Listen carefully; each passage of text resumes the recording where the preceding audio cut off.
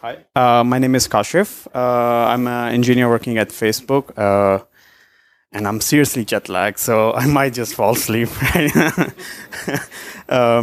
Anyway, so today me and Emily are gonna talk about OpenCellular, which actually been announced that it's gonna be released, but you will see like there are some files which is just hanging around on our tip website. So I will talk more about that.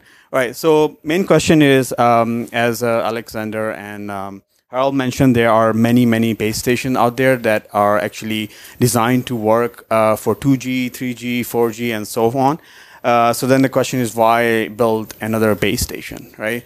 And the main reason is when we actually did our analysis at Facebook, we find out that most of the rural communities is actually very small and they're very isolated. So you will go to these rural areas, see like a pocket of people, like maybe a kilometer and then nothing, and kilometer and nothing, and so on and on and on, and it just repeat and repeat and repeat.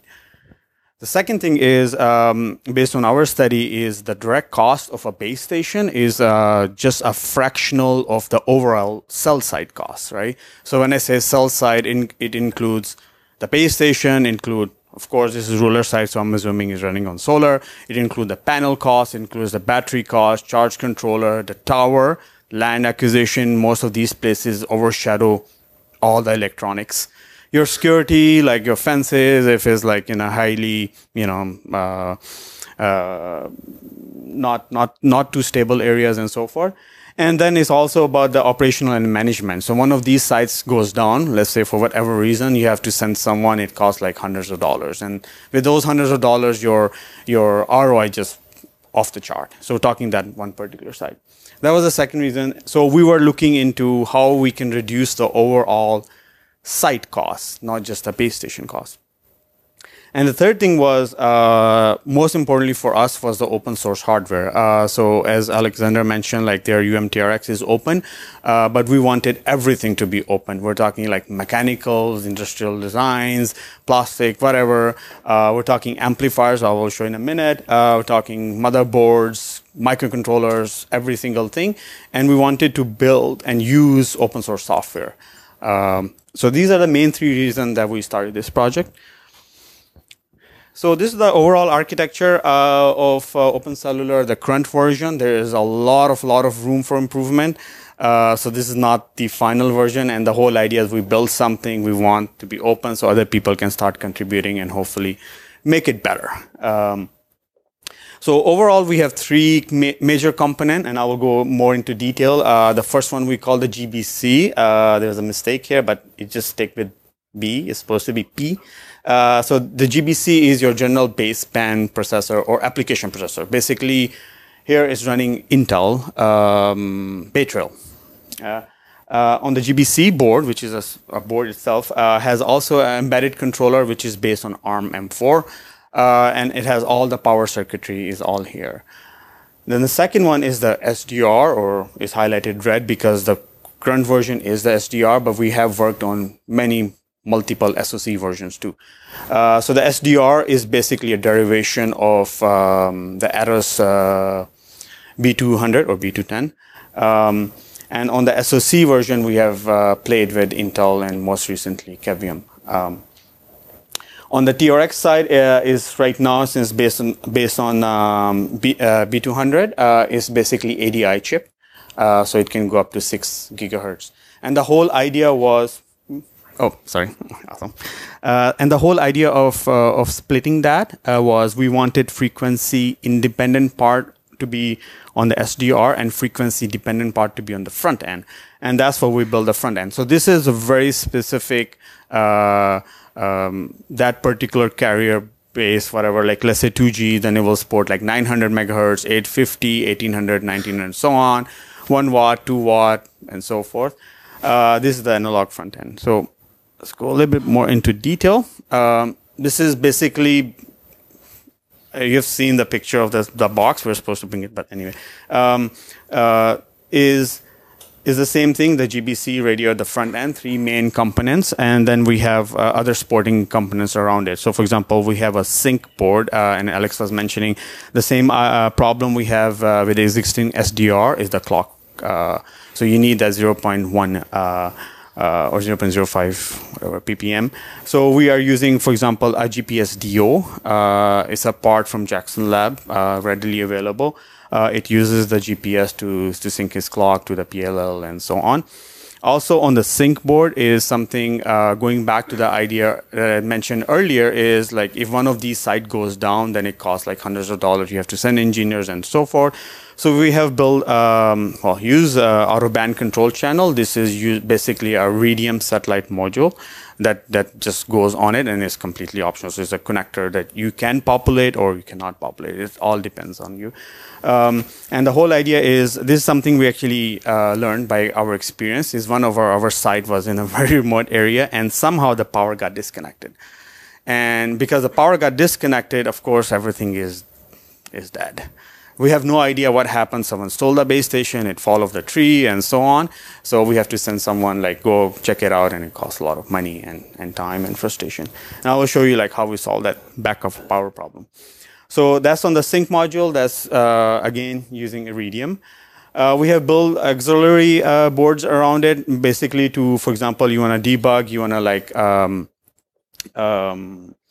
flash like some on the flash ROM, on the microcontrollers and so on. So that's a debug board that will go in the GBC. That debug basically have all your interfaces, HDMI, Ethernet, USB. I think this is a typo. It should be ICDI, in-circuit debugger interface, but anyway. Now digging more on the GBC, again, so we have the computing board, which is, as I said earlier, is Intel 3845. It's a quad core. And we also have an Ethernet switch. It's a 100 MB Ethernet switch, and it has a microcontroller and so forth. On the radio side, so the current radio, as I said, is a derivative of, I think I will talk to you in a minute. It's derivative of USB, but we have actually added some other interface. So there is a PCIe line going to the Atom, but it's not currently used because we don't have software for it. And so forth. So on the front end, we have, as I said, like, so all the PAs, LNA, and Emily will touch upon that in a minute, is all the filtering, duplexers, couplers, and another interesting thing we added was the GSM loopback. So, which is basically a small GSM module that's sitting on the front end, and it does a loopback, so we can actually, when we upload the patch, we can test the whole thing, if everything is working fine or not. All right. These are the basic interfaces, and I will and the reason why they're very important, because as I said earlier, here we have the SDR and the SoC version. Basically, the whole system is designed that you can take the SDR card and put the new SoC card in. Current version that we're working on with Cavium is basically the LTE version. So you take our SDR card and input the LTE card. Now it becomes a LTE, like a micro base station, not small cell. All these basic standards are very well defined. It's nothing new. It's just USB, GPIOs to control various switches, powers, and so forth. There's an I2C line that goes to control various sensors that we have. It has the current sensor, voltage sensor, temperature sensors. So it does the power cycling and so forth. And it has 12 volt. It takes the PoE, which I will actually talk in a minute. It takes the PoE and it takes various power source and convert that into 12 volt. So internally it's 12 volt. We also use 5 volt. Which is for front end, because the PA we're using right now uses 5 volt. And yep, so, all right, cool. Going a little bit more, so I'm gonna start with the standard like interfaces that we have into the box. As I said, so this is PoE. It takes it has two PoE port. One is the PD and the other is the PSC. This is actually PoE++ from Linear Technology, so it can go up to 90 watts. I mean, it's not going to go up 90 watt, but it can. It also supports the passive PoE and is backward compatible with the standard AT and AF. The idea of the second port on the PSC was right now it can only do maximum of 20 watt output. And the reason is because we thought this is good enough so you can attach a Ubiquiti like a nano station and do like a long distance Wi-Fi and hook up another base station to it. So you don't have to run another wire up the pole. On the DC input, it takes 16 to 24 as a DC input and can go up to 32, 36. This is basically overloaded. You can actually attach a solar directly to this base station because what it has is a built-in the charge controller. So, and going back to what I was telling earlier, we have built in two charge controller. One is for lead acid battery, which is external to the base station, and the other is the lithium-ion battery, which is internal to the base station. So this lithium-ion battery stays inside the base station, and it gives you the power bridging. So, for example, if your main power goes down, you will always be in a known state. And if your backhaul goes down, then it uses the Iridium module to ping that what really happened. And then it can use that to state or kick off some whatever your backup system is. So it has a built-in UPS. And depending on the power source, which is right now is hard-coded, so it is a very, very hard-coded sequence on the power. So, for example, when you DC, when your PE is there and the lithium ion is there, the PoE take precedence. When the PoE is not there, DC is there, DC take precedence, and so forth. So right now it's hard-coded.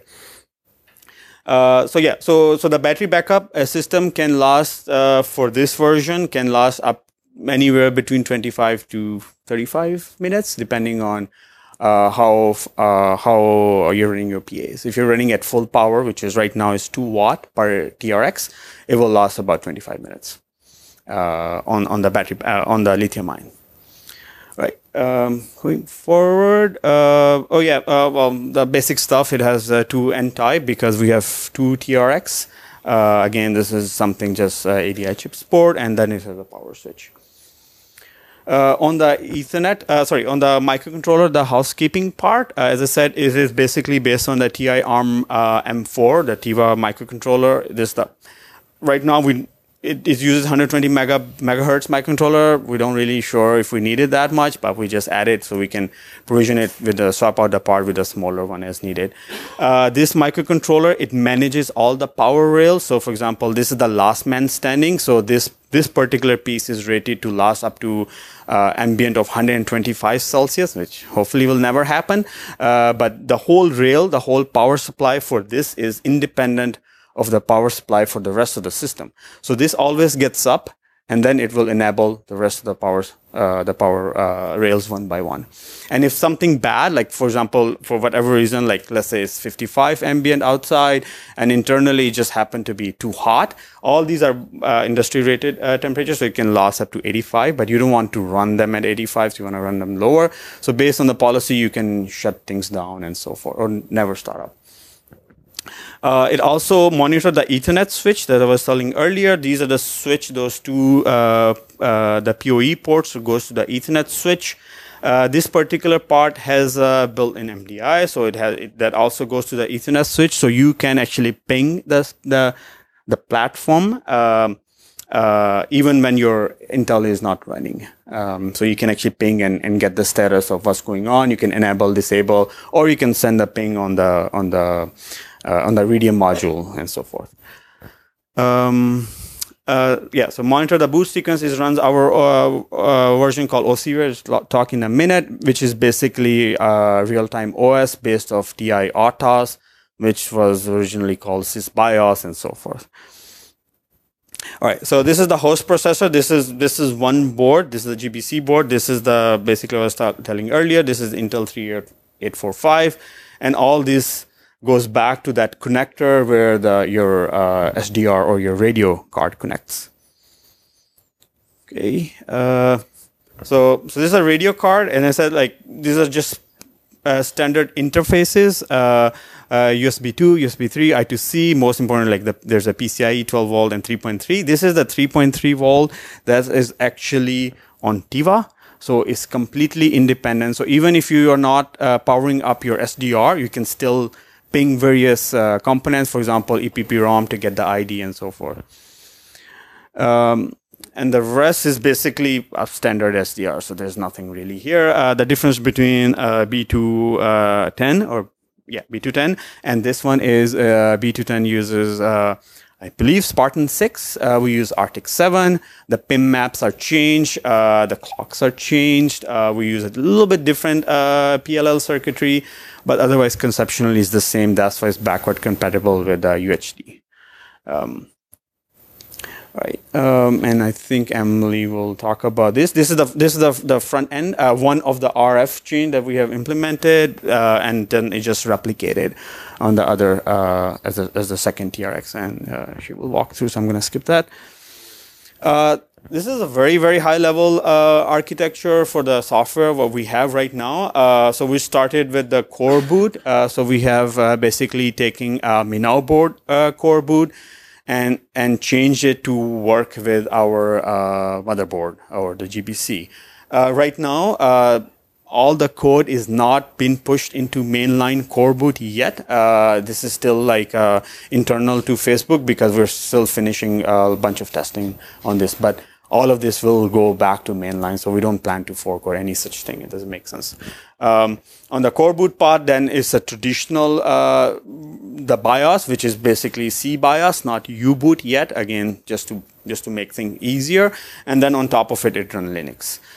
We have done some enhancement on the bootloader around core boot, which is basically because you could just go back. One thing here is. So this guy, the microcontroller, is actually monitoring the boot sequence. So as the Intel boots up, it goes initialize silicon, then initializes ROM, then initializes RAM, blah blah blah. It goes through all the steps. So all that is actually monitored by that the TIVA. The microcontroller, which is the OCVR part. So it monitor, and let's assume your MSATA is not working. It will restart, three retry. It doesn't work. It's going to say, hey, what the hell, something happened. It will start sending messages out on the Ethernet port or Iridium, depends on how you have configured it. On top of it, of course, the UHD drivers that very, very minor modification because the part is different. So instead of Spartan 6 is Arctic 7, so you have to recompile. The PIM mapping is different. The clock is a little bit different because you use 40 megahertz internally and so forth. So very small changes, not much, but we hope to put it back. And then on top, it runs just a regular Linux on that Intel side. And then on the OCVR, which is basically, as I said earlier, and I will talk about this here, is TivaWare from TI, which is open source. We can run on FreeRTOS because the FreeRTOS, there's a port to run on the Tiva microcontroller, but we have not played with that. But then again, the TivaWare is open source. Anyone can download. It's a free license, free software. And these are all the subsystems that run internally. One other thing I want to discuss here is the BMS, the battery management system, which is what I was telling earlier. It has 2 charge controllers. So this is all handled by this microcontroller, and again, and so forth. So, and it goes on, and UART, you can support UART, Ethernet, OBC is the out of band control data channel, which is that Iridium module. So you can actually ping it from various sources on Ethernet, on UART, because UART is actually connected to the Atom. And you can ping from Atom, you can ping on the Ethernet port, or you can ping on the out of band control channel. So going back here, so all the stuff that you see on the right side, the OCVR, OC middleware, OCCLI APIs, and all the stuff, the software we're still working on, so it's not open yet, but it will be available for everyone. And we do plan to put on the public GitHub, so it won't be just behind anything. And then on top of it, of course, Linux, then we run Osmo. One other thing is, this is, since it's a variation of B200, it runs Osmo TRX. And yep. And then on top of it, for the management part, the provisioning of the base stations and everything, it runs the community cellular management that Umar is going to discuss. That's already open. It's on the Fabricator on the GitHub. Yeah, GitHub. So you can have a look at it. All right, cool. Yes. So now Emily's going to talk about exciting stuff. Thanks. Cool, yeah. just kind of transitioning. The SDR, the software running on here is, we have the FX3 firmware, which communicates to the FPGA. Currently, the FPGA is really just running the UHD, but we've provisioned the FPGA such that it could do TRX control and gain control of the front end components, which is mostly what I'll talk about. And there's also OCware running on the front end to configure state like the PA, gain stages, and some other components that you'll see soon. And maybe just one point to bring up, as Kashif mentioned, you may notice like there's kind of like these two separate verticals here. So there's like the UHD driver, which will control the gain stages in the ADI chip. And then there is the OCware, which will control the gain stages on the front end. And then there's this kind of like a higher layer that ties it all together. So now looking more at at the front end. And how are we for time? I think we're a bit over. A bit over.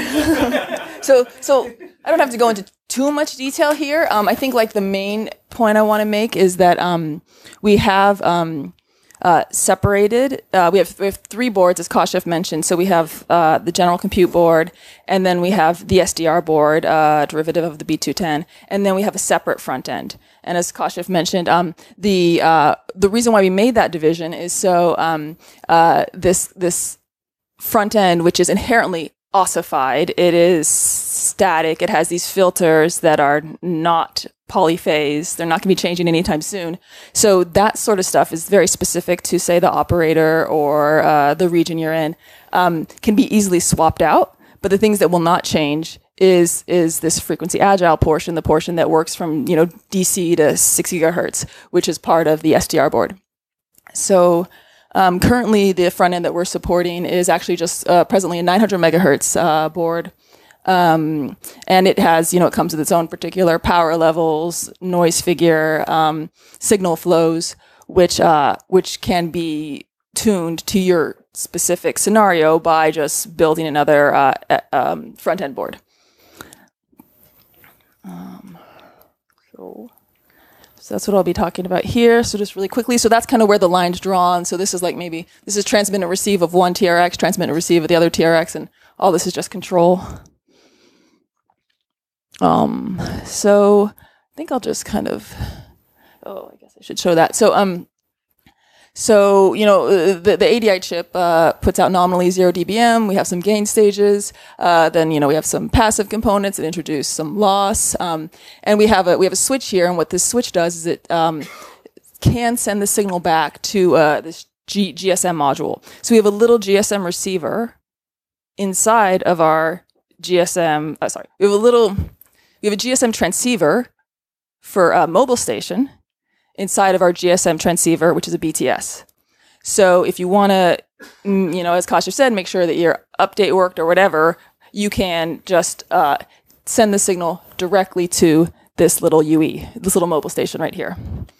But normally it'll be going straight ahead, zooming along through some filtering and gain stages, through our PA to 20 dB coupler, which is going to always be in the line. It just siphons off some of the signal for forward and reverse power detection, for VSWR measurement. We have an onboard ceramic duplexer, which, as you can see, sucks away half the signal. 3 dB loss right there, going to the RX chain. And, if you give this thing a 14 dBi antenna, you'll have 47 dBm out. So quickly making a U-turn. So what I'm going to do here, this is a little esoteric, but I'll just go through this. So I'm just kind of like tracing through here the noise figure, and maybe just to quickly discuss the importance of the noise figure, related back to what Alexander was talking about and Harold was talking about. If this axis is your receive sensitivity, and let's say this is negative 102 dBm, negative 102 dBm, and ideally, you're down here at negative like 108 dBm, and then you can receive even more signals. Your cell size becomes larger, but practically, the received sensitivity is often closer to negative 101 dB, 102 dBm, and that's because of this noise figure. So you can basically, when you add gain stages, like this in white is all these gain stages, you're not only increasing your signal, but you're increasing your noise. And each time you do that, you're basically each time your noise figure goes up, you're reducing your sensitivity. So the way that you get to your received sensitivity is you calculate the thermal noise floor, which is a function of your bandwidth, because it's just white noise integrated over channel bandwidth, and then you add to that. So let's say in the case of GSM, that's actually close to a negative 120 dBm. So it's way down here, and then you add to that your noise figure. So let's say that's often around like 5 dB. So then you're at negative 115, but maybe actually it's more like 10 dB on the band edges particularly. So you're more like at negative 110 dBm received sensitivity. And then that's great. Maybe you could receive, what you still need to do is to be able to decode a signal. So in order to decode a signal, you need to have a signal to noise ratio that will enable the receiver to tell the difference between like a one over here and a 0 over here. Well, like if this 0 is getting really close to this 1, that's insufficient SNR to tell if it's a 0 or 1. So then you add maybe like 5-6 dB SNR for GMSK, and you get closer to a negative 102 dBm. So that's what this number here is tracking, and that's why it's also really important to put your first gain stage as close as possible to the antenna, because you notice any passive element like the duplexer or the cable or whatever. So here, actually, previously I showed the duplexer is 3 dB. I guess it was actually 2 dB. So this is its insertion loss. If we assume that we have a 0 dB signal, this is all relative to what's received at the antenna. So dB is a relative measurement. So we have 0 dB at the antenna. So then we have this 2 dB down, 2.1 dB down, is basically creating a noise figure of 2.1. So this first thing is introducing 2 dB of noise figure. But if you notice through all these things, even like a digital attenuator, which could introduce a lot of loss, the noise figure is hardly going up. And that's because we have an early gain stage right here. So this low noise amplifier basically normalizes the later noise figure insertion losses to relative to this gain stage, which is very high. It's like 20 dB. So that brings me to the end. So basically, where the line is drawn is actually here. So if you want to not use these components, do something different, you stick with this SDR board and just introduce your own front end. That's all. Okay, thank you very much for this presentation about the OpenCellular project, and thank you.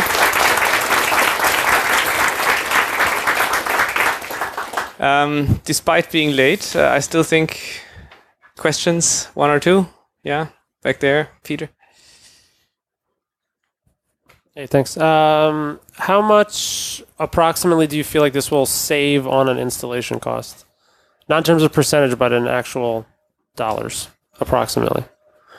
So that's very relative. Yeah. So I want to give a number. PR told us not to give any number, but compared to traditional one is traditional as in, I don't know, I cannot really say. It's less than 10,000 a site. Yes. That includes everything. Includes all your power, batteries. Yeah. That's the aim. Yep. Any more questions? Niels? I found it interesting that you're from Facebook, and on the other slide you had the Big Brother. On it. So I'm just curious, what is the Big Brother doing there? I was just good thing you got it. Yeah, we actually got that as a joke in there, Big Brother. Okay, yeah, I noticed it immediately, of course. Yeah. Okay, one last question, real question.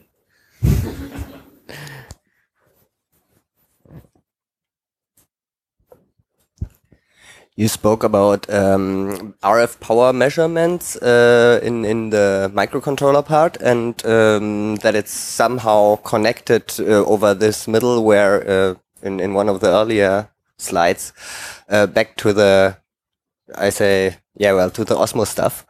Do you have some improvements made in the UMTX world when it comes to power loops, Osmotrix power loops? So the how loud is my BSS BTS sending, and what is it telling the mobile station how loud it should be?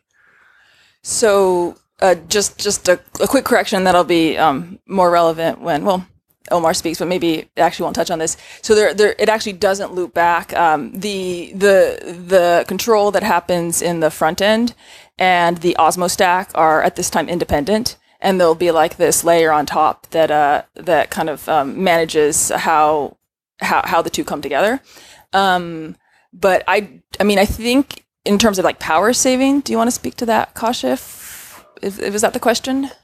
No, not about power saving, but about the regulation, how loud a base station is transmitting. That I said statically as an operator, but how loud the mobile station is transmitting, that's something which should be loop controlled by the whole stack. Right. And I know we have some issues there. We need to improve that, and my interest is, have you already done that, or are you planning to? So we have provisioned the hardware to be capable of doing that, to be capable of adding like automatic gain control stages and in both RX and TX, but we have not yet implemented that. We're using just the traditional UHD driver at this time. And those types of things, you would want to implement that in the FPGA, which is right there, like right where the action is, as opposed to in our microcontroller, which would be really too slow to have anything more than an impact of like, drift. More slow, long-term effects.